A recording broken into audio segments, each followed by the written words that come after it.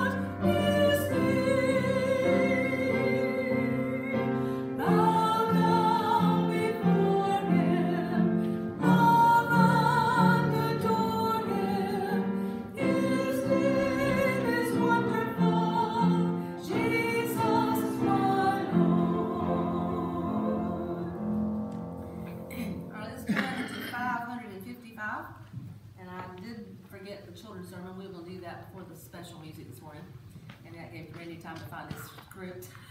He was panicking. I can see it. But anyway, 555. Let's sing the first and last verses of 555.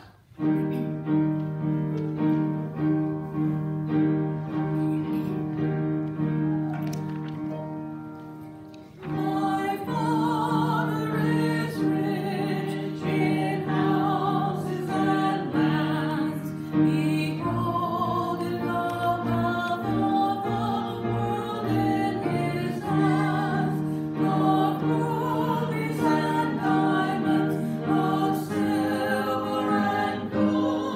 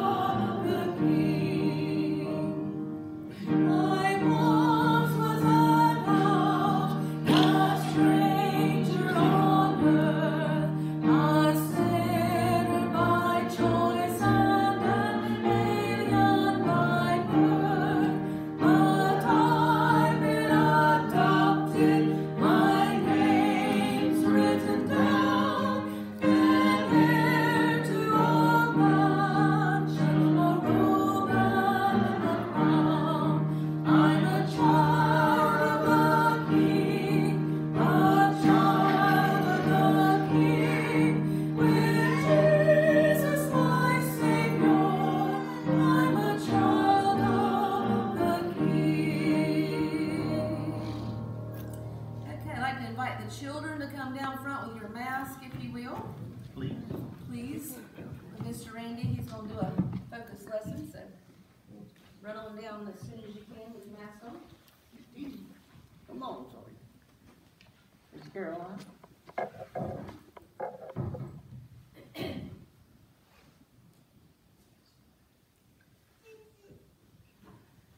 It might need some ham. Oh, come on, Mom. It's all good. Good morning. Say good morning. Yeah. Good morning. All right. Anybody hungry? I mean, it's kind of tough to sit through church service and not have a little snack, isn't it? Does Mom bring some little snack in the purse or nothing? No. God bless your heart. I tell you what. Do you want? Rhonda packed me snacks for today. Y'all want a little snack? I mean, I got some good stuff here. I got some strained peas. Yeah. Nobody getting excited yet, okay? And I've got squash, you know, baby food squash. Sam might want it, I don't know. And oh yes, don't even ask me what that is. Look at the color. But there it is. You want snack? No? Nobody wants baby food? No. Okay. I got that question, baby food. Well, is there something wrong with food? It's baby food, right? Okay. So, you guys don't want to eat baby food, right? Why not? It's real simple. You don't want baby food because you're not what? Babies. You're not babies anymore. You're all grown up, or at least you think you are sometime. What's your favorite food? Anybody got pizza? Ooh, I got my hand back there. Pizza, hot dogs, French fries, hamburgers. Adult food, right? Okay. We don't need baby food anymore, right? Okay, who likes oysters? Oysters. Yeah, you like oyster? Thank you, Mike. You like it? Grilled chicken salad that Mama eats when she's on a diet, puts all that dressing on top of cheese and all that stuff. That's real adult food, right? So, some of you guys might grow into liking oysters one day like Mike and me. Or you might want a grilled chicken salad or greens or Japanese food or whatever. But you don't want any more baby food. And you're not quite ready for adult food. And that's okay. But you know something? Baby food reminds me that when you first became a Christian, the Bible says when we accept Jesus Christ as our Lord and Savior, you're born again. So you're a baby. You're a baby Christian. And everyone knows what babies need. They need baby food. Well, you don't need baby food, but as a Christian, you've got to grow. You are a child. You've got to grow. There's something else that we can learn from the baby food. We have to grow up sometime. We don't like to, but we have to. I once had a principal used to say, everybody needs to put on their big boy britches and grow up. And she was right. Because you don't see your parents sitting down to eat baby food. You don't want to eat baby food. But you got to get there. That's why it's important that you don't stop learning about Jesus after you've accepted Him as your Savior. You need to study the Bible. You need to spend some time every day in your Bible. That's what you need to do to grow. You need to get through that baby food stage. You need to spend some time in prayer. If we had it, we'd be in Sunday school. But we got children's church right now, and we'll have youth this afternoon. You need to be there because we're going to talk about the Bible. We're going to talk about spiritual growth. You need to grow so you can grow up and be strong in the Lord. You need real food. You need the Bible. You need to work at it, and that helps you grow. I want to challenge you guys. Don't get stuck in the baby food stage. And it's so easy. There's lots of Christians. And you hear Pastor talk about it all the time. You know, you ask somebody, you know, what's your walk with the Lord? They're in their 60s, and they're going, oh, what's a walk with the Lord? I'm a Christian. Well, what have you learned after being a Christian? I don't know nothing. I just thought I was supposed to be a Christian. You got to grow. But the Bible promises that you will no longer be infants tossed back and forth by the waves and blown here and there by every wind of teaching and by the cunning and craftiness of men in their deceitful scheming. Instead, speaking the truth in love, we will in all things grow up into Him who is the head, that is, the Christ. And if you want to know where that is, that's Ephesians chapter 4, verses 14 and 15. We got to grow. And how we're going to grow? study and work and pray. Right? Dear Lord Jesus, thank you for these young people.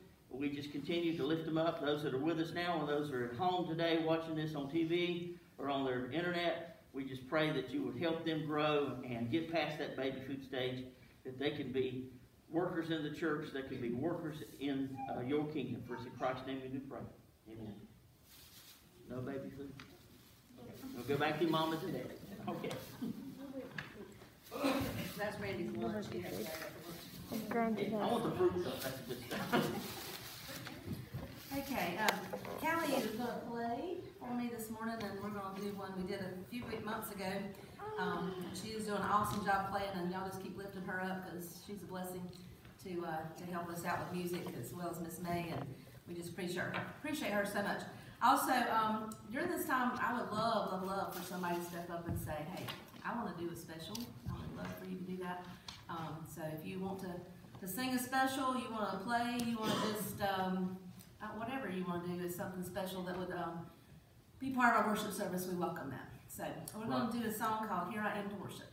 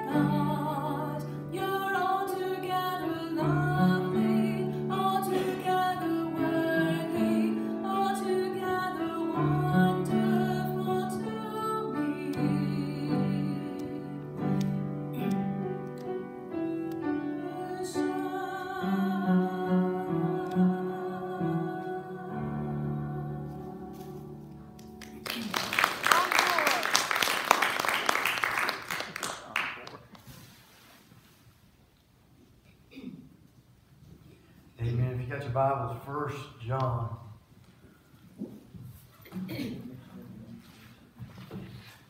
Yeah, can I make one quick, reminder announcements? The men's are gonna meet Tuesday night, but also the women. So women, if you'll come with your men Tuesday night, or come with yourself, or whatever, but we're gonna have a WMU meeting at 7 on Tuesday night as well, in the Family Life Center. Everybody hear that? WMU meeting, 7 o'clock Tuesday night. Men, if you don't know by now, we meet on Tuesday nights at 7 o'clock to pray. We focus on 3 things. That's our church, our community, and our country. And by the looks of things, all 3 of those need some seriously deep prayer. So if you have your Bibles, 1 John. 1 1 John, and we'll start in verse 1 there. Of course, this letter that we are looking at today was written by what would have believed to be the same John that wrote the Gospels. Many of the same Greek and the same style, the literary functions. So we believe it to be the same John. So 1 John chapter 1, he starts out by saying, that which was from the beginning, which we have heard, which we have seen with our eyes, which we have looked upon, and our hands have handled concerning the word of life. The life was manifested, and we have seen and bear witness and declare to you that the eternal life which was with the Father and was manifested to us. That which we have seen and heard we declare to you, that you also may have fellowship with us. And truly our fellowship is with the Father and with His Son Jesus Christ. And that these things we write unto you, that your joy may be full. And so let's pray. Father God, I thank you so much for this day. I thank you for each one that's gathered here, Lord. I thank you for a good first service, Lord. We look forward to the second service, and we pray that you just show up in a mighty way, Father. Lord, I pray you be with the reading of your word, be with the preaching of your word. I pray that you let any idle words fall to the ground, Lord, and preach me like a dying man to dying people, for that is all that I am and all that I ever will be. And Father, that your name be glorified and lifted above all names. And we ask these things in your name. Amen and amen. What I want to look at this morning is John is testifying to the truth of Jesus. There is a relationship that is to be had. And so John is testifying, and he's giving this first portion to help you understand that he's not just a hearsay, that he's not just somebody who has heard this in passing. I used a different illustration this morning. I used Brother Mike, but I want to kind of use maybe a little bit more of a illustration this service to maybe kind of drive it home a little bit. I've been kind of looking, and I was like, well, a lot of people just thought that was more funny than it was what I was trying to go at. But imagine if any of y'all have ever found yourself in a court. Has anybody ever been in court? You don't have to say what for. Have you ever been in a courtroom? Have you ever been in a, what do they call it, a judicial proceeding where they have the jury come up and they have the witnesses take the stands? And you ever seen that? Sneak into the courthouse sometime. They'll let you come in. It's really interesting to watch how our system is set up. And so what happens is they call somebody to the stand, and let's say we're going to call Mike to the stand for what he saw last night, and he begins to testify about what he saw. Now, I don't know what Mike saw, but I can tell you one thing. If Mike saw with his eyes, then he is an eyewitness. Now, what's the difference in an eyewitness and I heard somebody say? It holds more value. It holds more, the word, let's put one in college words, it holds more validity to it. I've got to pull one of them out every once in a while and make that college education work. But it holds more weight with it when somebody says, I was there, I saw with my own eyes. Now, I used the story this morning that Mike had stopped on the side of the road, and this man was changing his tire, and Randy was in the car with him, and the car fell on him. And so Mike went over there with one hand and picked up the car, and with the other hand pulled the man out. Now, Mike come back into church and he told this story. Now, some of y'all might say, well, it's obviously true because he was there. Now, let's say Randy told Bo. And then Bo come into the church and told us that same story. You see the difference in how we would kind of begin to think, brother? I think you've been sipping on that. I think your juice is full while you've gone. But we wouldn't believe it as much as if we saw Mike walk in the door and say, I was there, I saw it. So this is what John is doing. John is saying, number one, he's starting off, that which was from the beginning. John is not giving you some new revelation. John is saying that which was from the beginning. He's saying that truth never changes. The truth is still the same. If the truth is this way today, it'll be the same way tomorrow. It'll be the day after and the day after. And so that is one of the biggest things that is under attack today is the truth. It's so hard to look at somebody, especially some of these crybaby liberals, and say there is absolute truth.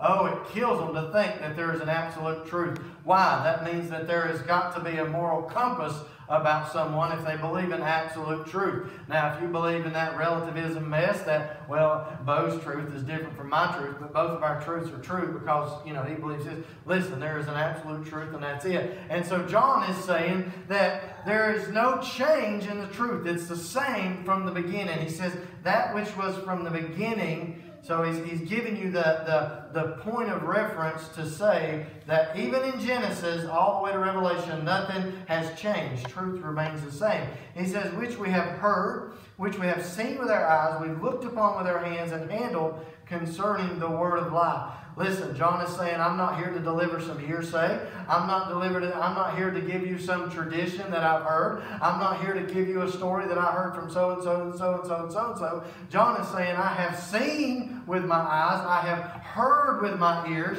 I have handled with my hands, and I have studied this thing that he's getting ready to talk about. And so he's saying, this is what my eyewitness statement of what is getting ready to happen. So John says, he's giving you that handled with our hands concerning the word of life. Now, that same word, logos, in the Greek, there's another college word there. I'm making money today. Getting them $10 words out. But logos meaning the word or the truth. And so we see that same exact rendering over in John, the Gospel of John, chapter 1. He says, in the beginning was the Word, and the Word was with God, and the Word was God, and in the beginning with God. Why is that important? Well, John's already told you the truth has been the same since the beginning. Amen. Now John is saying that Jesus has been existent since the beginning. Amen. And so Jesus, the Son, God the Father, have been existent since the beginning. Now, why is that important? Why does he even make that claim? Well, because number one, there's two reasons that John is writing this letter. The first reason is that he is writing a pastoral letter to read to his flock and hopefully encourage them, edify them, and build them up and prepare them for the heresies that are beginning to come into the church. And what he's trying to do is he's trying to combat those heresies. And so he's preparing them for that. And so what was going on in that day and time was a lot what was called Gnosticism. And they would come in and they would say, we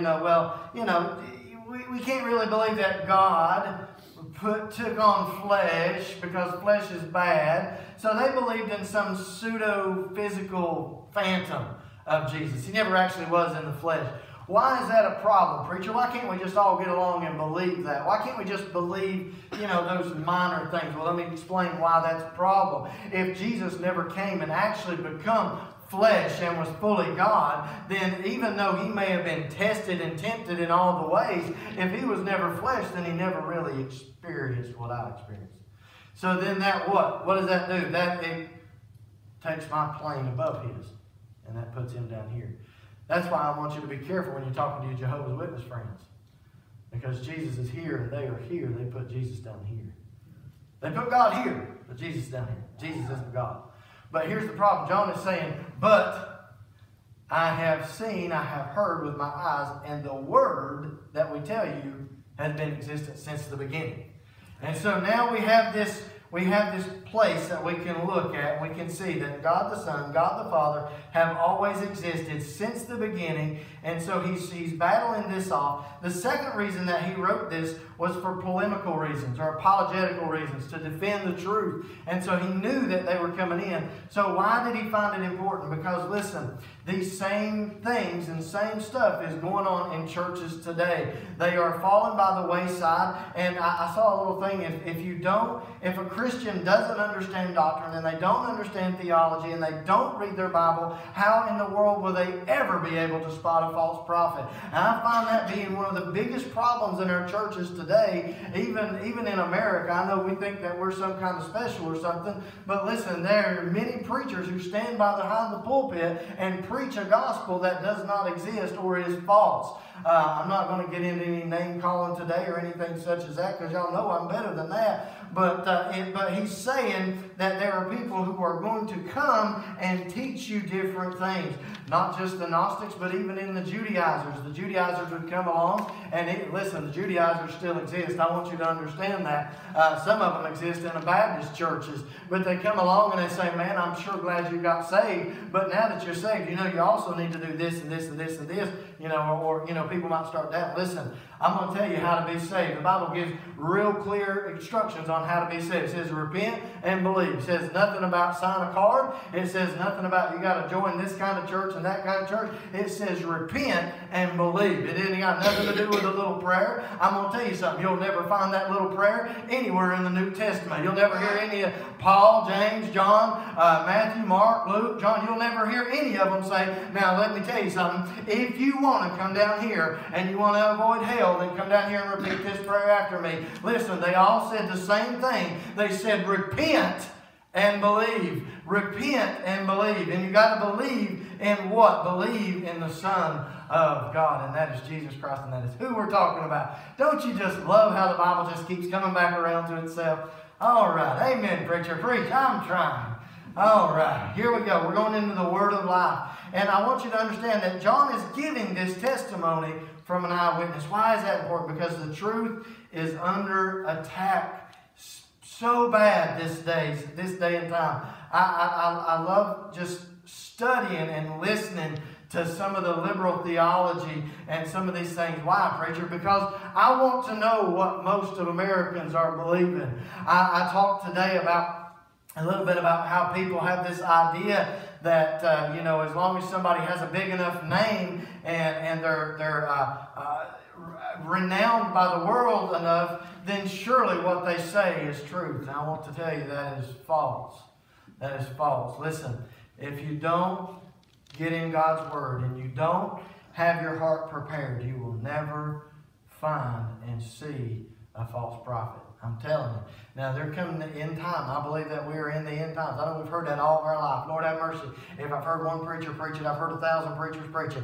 Brother, we're in the last days, this, that, and the other. But I'm telling you now, we've been closer than we've ever been to the Lord's return. And I believe His return is imminent. I believe it's close. And I believe that we've got people out here in this world who have this idea. They have a whole bunch of religion. They have a whole religiosity. They have a whole lot of, me and Philip was talking about the other day, a lot of people have this family tie idea. Well, my family's down there. They're a part of Shady Grove Baptist Church, so obviously I'm going to heaven because so-and-so's a deacon. And so, if my daddy's a deacon, surely I'm going to heaven, right? Or my daddy's a preacher, surely I'm going to heaven, right? Or I'm good friends with Dawn, so obviously I'm going to heaven, right? Hey, listen, we have people who really believe this. They believe because they've been baptized, they're on their way to the promised land. They believe because they've signed a card, they're on their way to the promised land. They believe because they said a little prayer after what the preacher said, and then they're good to go. Listen, if you haven't put your relationship and faith in Jesus Christ and Jesus Christ alone,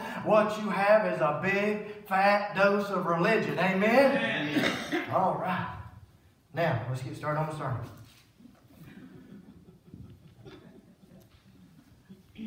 What's funny is y'all think I'm kidding. That was my introduction. Verse 3. What do we have in verse 3? That which you have seen, we have heard, we declare to you that you also may have fellowship. He is saying that there is a relationship to be had. There is a relationship to have with this word of life, with this Logos. And the purpose of John's declaration about this eternal, existent, physically present word of life who is God, yet in person distinct from the Father, is to bring his readers into fellowship with both God's people and God himself. Now, I want you to understand something. I know a lot of people get kind of anxious and squirmy when I say this, especially you folks on Facebook. I love you. But y'all get squirmy when I start talking about this. Listen, I think it is one of the biggest lies that the devil has sold, folks, that they say, I hear it all the time. Well, preacher, I don't have to go into that church to be a Christian. I don't have to be around all those people to be a Christian. I don't have to do this to be a Christian. You know what? You're absolutely right. But if you're Christian, you're going to want to be around Christians. Woo, Lord have mercy. I'm going to tell you what, a lot of people have this idea that, hey, I got my ticket. I can sit at home and just pretend like the whole world doesn't exist. Let me tell you something. When God truly regenerates your heart and changes your heart and gives you new desires, you're going to start seeing just how close your wretched heart was to hell and realize that other people are just as close to hell, and you're going to want to see them come to Christ. You're not going to want to say, hey, I got my ticket. I'm going to sit at home and do nothing at all about it. There's a world that is diving off into hell while we sit comfortable in our homes and say, hey, you know, I know I'm saved, preacher. Praise God, I know I'm saved. How dare us sit on our high horses and say, oh, I'm going to sit over here. I've got my ticket to heaven. I'm good to go. I've got my four-piece suit that I'm going to be buried in. And when I see the Lord, I'm going to do this. Let me tell you something. A lot of us, when we see the Lord, we're going to put our heads down and we ain't going to be able to say a word, because He's going to say, I gave you opportunity after opportunity to witness to a lost and dying world, and you sat at home and done nothing. Amen. It gets tough up here sometimes. I'm going to tell you what. But the relationship, there's an invitation to have a relationship. What does that idea of relationship mean? The koinonia, the fellowship. Many of you all maybe come into a relationship with Christ by having a relationship. See, John's saying, we want you to have fellowship with us. But he said, really, I want you to have fellowship with Him. Now, I had a great practical example to make that. How many of y'all got saved in a church service? How many of y'all got saved at Vacation Bible School? I ain't doing that, preacher. Just preaching at Vacation Bible School. No, I'm just kidding. How many of y'all got saved at a revival? How many of y'all got saved at a campus thing where they come, what do they call it? Campus Crusade. How many of y'all got saved at an event that a church was doing? How did that happen? Because John said, I want you to have fellowship with us so that you can have fellowship with the Father. Many of us came into a fellowship with God through fellowship with God's people. How important is it for us to have fellowship with those and invite them? Listen, John is saying it is very important for you to have a fellowship so that you can bring them in so that they can have fellowship with God. That's why it's important. That's why it's important. There's a result to that relationship. He says in verse 4, he says, these things I write unto you that your joy may be full. I read this morning. The result of fellowship is fullness of joy. This joy is an abiding sense of optimism and cheerfulness based on God. Your happiness is a sense of optimism and cheerfulness based on circumstances. Your circumstances will change, but God doesn't. Now, I'm not going to sit up here and say I'm a smiley guy. Some days I wake up and, man, it is the wrong side of the bed, wrong side of the room, wrong side of the house, wrong side of the street. It's just a bad day. That don't mean I'm not saved. That means my circumstances are depending on, or my happiness is depending on my circumstances. But deep down, my joy is in the Lord. Man. Because He never changes. He never changes. We have truth and we can take comfort in that. Spurgeon said this. He says, if any of you have lost the joy of the Lord, I'm not talking about your happiness. If any of you have lost the joy of the Lord, I pray that you do not think it a small loss. I pray that you don't think it's a small loss. And we should be happy in the Lord. Listen, there's a lot of things going on these days. I was just telling John a little while ago, I said, you know, one of the things I think is kind of the unknown of everything. You know, what if I get this, or what if I have a heart attack going down the road and I die? What if I have a stroke and boom, I'm gone? But see, if your hope is this side, then these times are probably really, really depressing. But see, my hope is not on this side. My hope's on the other side. I might get killed in a car wreck. I might just die of natural causes.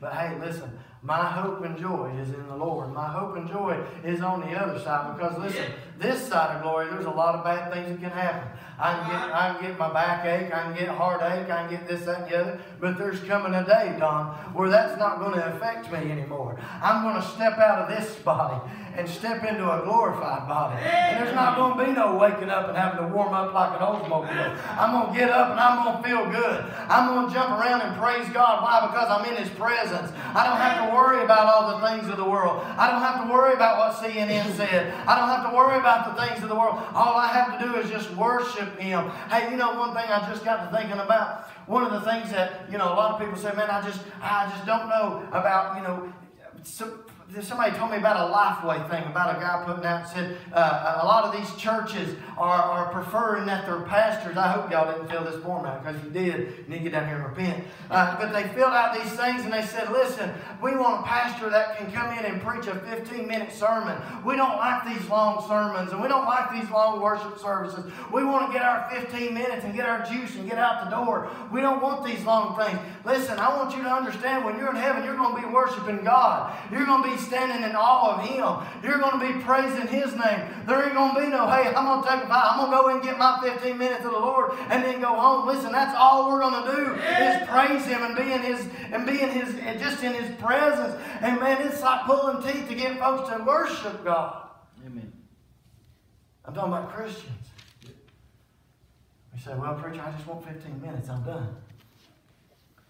I don't think you're going to like heaven really good. We might edit that one out of the video.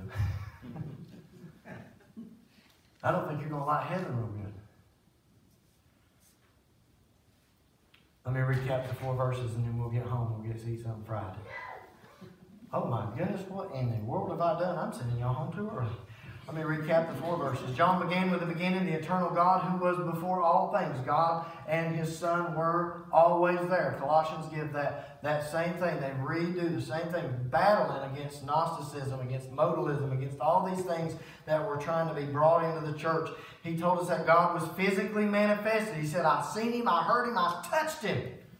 And so, by the way, a pseudo-phantom you can't touch. He told us that God was the Word of life, the Logos.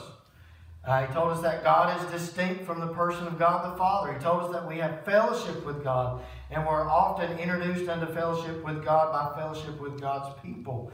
He told us that the eternally existent God, the Word of life, who was physically present with the disciples and others, and present for fellowship, is God the Son named Jesus Christ. By the way, whenever you submit yourself to God and He comes into your heart, that is a relationship that nobody can take away from you. And by the way, you can hurt that relationship. Just like I've talked about the relationship with my wife. If I say I'm married to my wife and I love my wife and I wink at my wife and I tell her how awesome she is and I buy her little gifts here and there, and maybe I come home early and say, hello, sweetie, I'm going to take care of the kids. You go to the mall and take somebody else's credit card, and you know, I come home and I dote on her, but you know, I just come home and just do all kinds. That relationship's going to be good, isn't it? But if I come home and I ignore her, everything she says, I just like, whatever, I'm going in here, I don't want anything. And if I abuse that and I don't take care of that relationship and I ignore her and I don't pour into her, that relationship's not going to be good. And that's a problem a lot of times you see in our Christian walk. And some of my worst weeks have been weeks where I forgot my first love. There have been weeks where I've become so busy that I forgot to give God time. And so we need to pour into that relationship. I'm going to make a bold statement that these first 4 verses you could live the rest of your Christian life on. Why? Because it's the truth. It's the truth that God is who He says He is. Many look at the relationship as a get out of jail free card. I've been to the jail a few times, and you go in, and I don't know what it is, but it's like they go from meaner than rattlesnakes to when they get put in jail, they're like, preacher, I've always been a Christian. I've always been a Christian. I've always known to do right. I'm not picking on them. I'm just saying they pull out the Jesus card when trouble comes. See, Jesus, whenever he said submit, repent and believe, and you submit your life over to him, he didn't want a rental contract.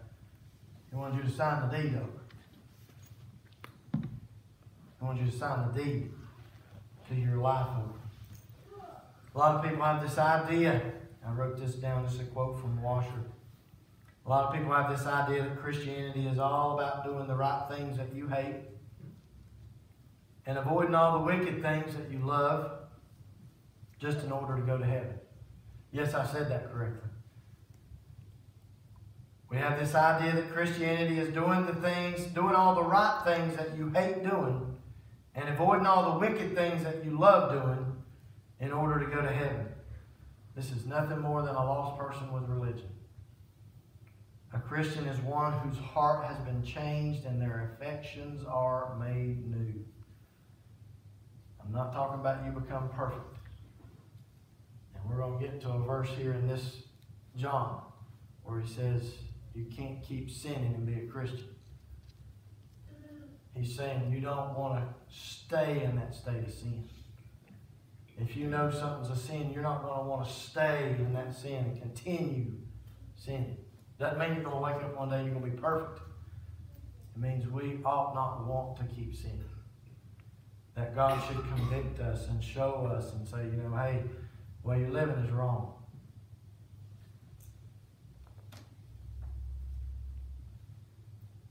And so I ask today, do you have those new affections? Do you have those new affections? Is that relationship true? Listen, I'm going to give you the gospel because I believe if a man stands up here and doesn't give the gospel, he ought to shut up and sit down. The gospel is this. Jesus Christ came by a virgin, was born,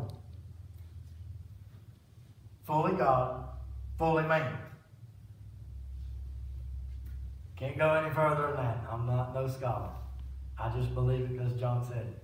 And he's an eyewitness, so I'm going to take his word for it. Amen. Fully God, fully man. Lived this world, in this world, was tempted all my ways, tempted all the ways you've been tempted, tempted to sin, tempted to fail, tempted to do all these things, but yet remained sinless. Why is that important? Because if he had sinned, he'd have been just as fallible as me. But he didn't. He remained perfect. And there's also a good little teaching now that they say Jesus was murdered. I'm going to tell you, Jesus wasn't murdered. Jesus said, I lay down my life and I take it back up. So Jesus laid down his life. Not because you were a scholar or because you deserved it, because on your own you're not going to make it. And so he laid down his life, and then with that sacrifice, that perfect sacrifice, you're able to come into a relationship with God. Before, we had to go in and do the turtle doves and do this and do that and all these other things. And God came in and sent his son, and the veil was torn so that now we have a relationship with God. We don't have to go through the priest. We have a relationship with God. So with that relationship, he says to repent and believe. And with that repentance and believing, that means we submit our life to him. Not give a part of it. Not give up on Sundays. But we give our whole lives to living however he wants us to live. He says, seek ye first the kingdom of God. And all these other things will be added unto you. I want you to understand there's a lot of ideas about what salvation is and what this, that, and the other. Salvation is being saved from God. Some of y'all just woke up. Did the preacher just say saved from God? Let me explain. The penalty for sin is God's wrath. You realize that? That's what was poured out on Jesus whenever he laid down on the cross, was God's wrath. That's why Jesus was sweating and crying and had great drops of blood. It wasn't because of the Roman soldiers. It wasn't because of the scourging. It wasn't because of all the things they were going to do to him. It was because he knew his Father's wrath was about to come down on him. in my place and your place and our place. Jesus knew the wrath of God was about to come down on him. Now, why is that important? Because if we repent and believe in Jesus, because that statement, I am the way, the truth, and life, no man comes to the Father but by me, if that's true, then it's through Jesus and Jesus Christ alone. Then if we accept that, his wrath was poured out on his Son in my place. If not, I want you to understand something. If not, and this includes our Jehovah's Witness brothers and all these people that deny who Jesus Christ is, when Judgment Day comes, and Judgment Day will come, the wrath of God will be poured out on them. So it doesn't matter whether you want to believe in him or well, that preacher, this, that, and the other. The Bible says one day every knee shall bow and shall confess that Jesus Christ is Lord of all. He didn't say just if you feel like it, or just if you believe, or just if you're in a Christian world. He says every knee. That's why it's important to have the truth. Because we are equipped with the truth, and there is a lost and dying world out there that needs to hear it. You have a neighbor that needs to hear it. You have a son and daughter, a nephew, a niece that needs to hear it. And it's our job to go out and tell them. Dear Heavenly Father, Lord, I thank you so much for this day. I thank you for loving us and keeping us. Father, I know sometimes our sermons can sting. Sometimes our sermons are great and they're exciting. Father, sometimes they're sobering when we realize that there is a lost and dying world out there. And so, Father, I pray that you just help us to remember that it's our place to be there for those.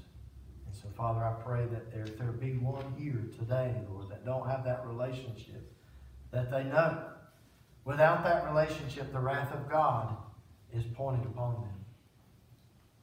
And Father, it's not about jumping through hoops. It's not about signing a card. It's about repenting and believing on the name of Jesus Christ. That's easy. That's simple. That's all it is, Lord.